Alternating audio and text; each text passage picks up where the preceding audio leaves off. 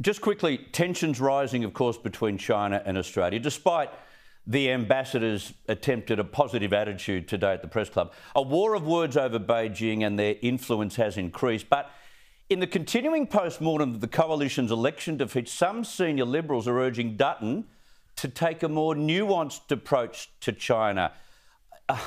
I worry that the power brokers have got this all wrong. Well, yes and no, Chris. You talk to candidates on the ground, you talk to campaigners. It was something real. There was a feeling that Morrison was tarring all Australians of Chinese ancestry with the same brush. But you have a problem, which is the coalition, like Labor, have supported a very strong, very large immigration program.